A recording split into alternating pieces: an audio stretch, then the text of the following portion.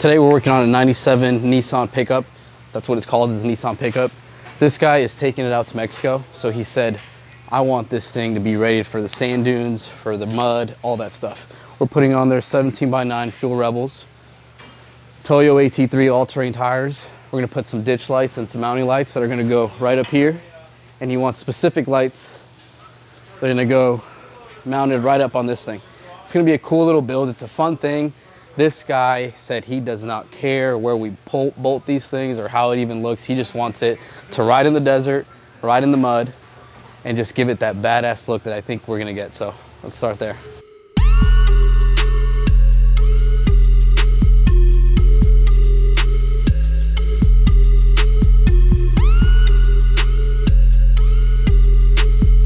All right, well, so we will not be doing Fuel Rebels on this thing. As much as I would love to, because they would look awesome and it would match his Colorado, it's not gonna work, and I messed up. Essentially, the reason why these won't work, the factory hub size on that, or hub bore that I need, is essentially 106, which is what these are. The problem is it has this snap-in center cap. With the snap-in center caps, which you can kind of see here, and I'll flip the wheel around so that you can see it, it's got this lip on the inside.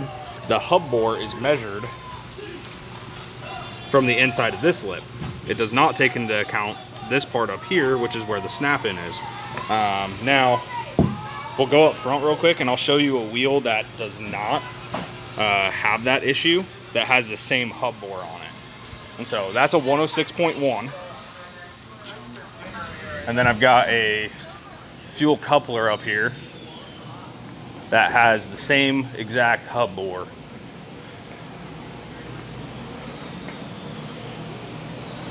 So, as you can see right there, it's got a 106.1 on the hub bore. Rotate it around since it's got a full center cap. You can see it goes all the way through, and since the center cap is a bolt-on one with the Allen bolts, you don't have to worry about having that ring to snap in the center cap. So, we're gonna be looking for new wheels for him. He's gonna come back in later today, and we're gonna go over some options, but it's probably gonna be one that has the center cap so that we can fit it over that factory assembly on there. And so unfortunately things like this happened, so probably should have done a little more research on it, but it is what it is. We're gonna get him a different set of wheels, hopefully something that looks pretty good too.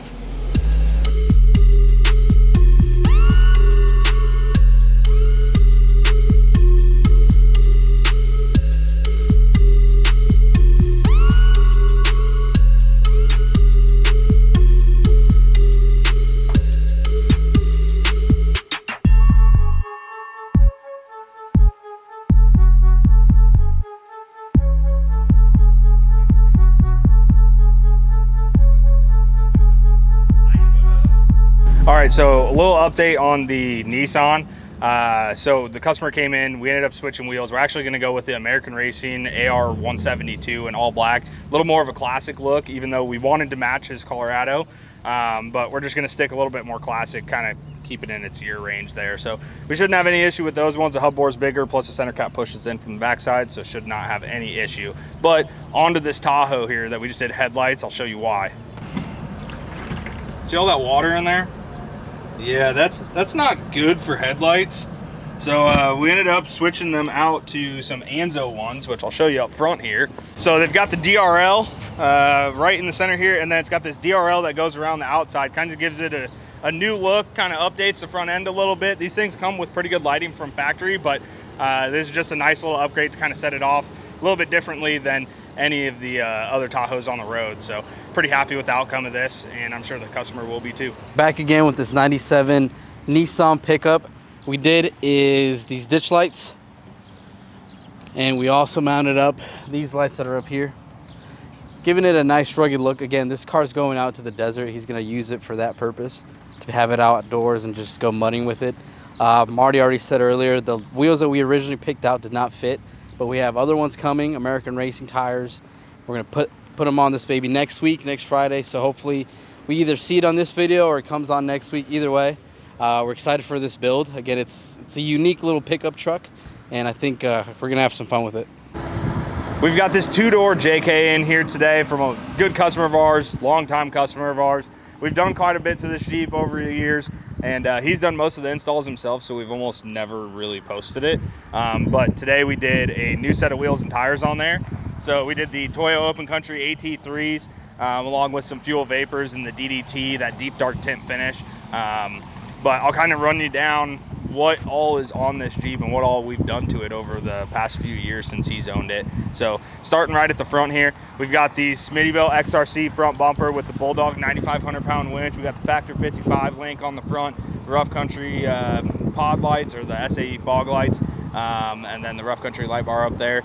Got Bushwhacker flat fenders, be able to fit that bigger tire on there. He was running a little bit smaller ones, but we just upped the size to about a 35-ish tire. He's got a Terraflex 2-inch kit on here with the Falcon shocks, the Bushwhacker corner caps to protect from the mirrors when it opens and the strap breaks or something. It's got Wesson HDX side steps on here. We got Rough Country grab handles, the hard ones right on the inside there. Practically hang on those things. And then we've got the Bushwhacker trail top, which we don't do too many of these, so these are pretty sweet. I love them on the 2 doors.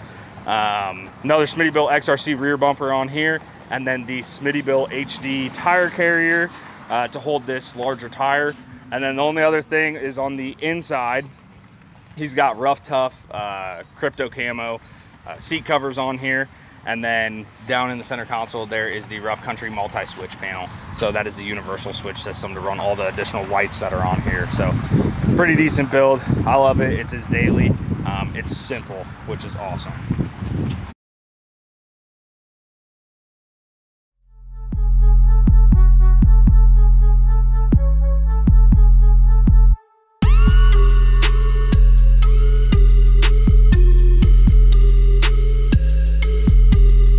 All right, it's Friday here, and we've got a couple things in the shop. We got a Ram TRX amp power steps going on the side of this thing, and then on this Jeep that we just finished up a couple weeks ago with a zone lift and some new tires, it is getting DV8 front and rear bumpers on here, along with the Bulldog 9,500 pound winch. So check out this time lapse.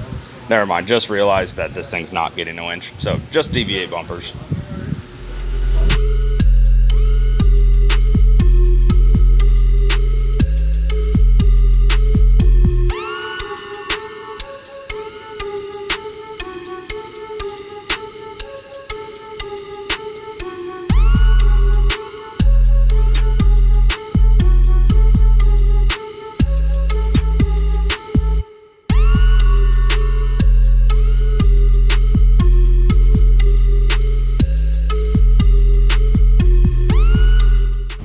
Just pulled the Jeep out of the shop with the bumpers. Take you around, give you a nice little look about these things. These DV8 bumpers are just simple, easy looking bumpers. We did the Rough Country license plate mount on there. Like I said, we didn't do a winch on this one. That's going on a different build, but we'll worry about that one later. And then we got the DV8 rear bumper on here as well to kind of complete the look. 360 on this Jeep. So pretty simple, once again, with the hitch and the shackles. So he's got quite a few other things done to this. We just did a 3-inch zone off-road lift on here. We did the Baja Boss AT tires in a 35-inch. He's got JW speaker rear lights and headlights. And I think that's pretty much it. I think we did maybe a Smittybilt HD tire carrier.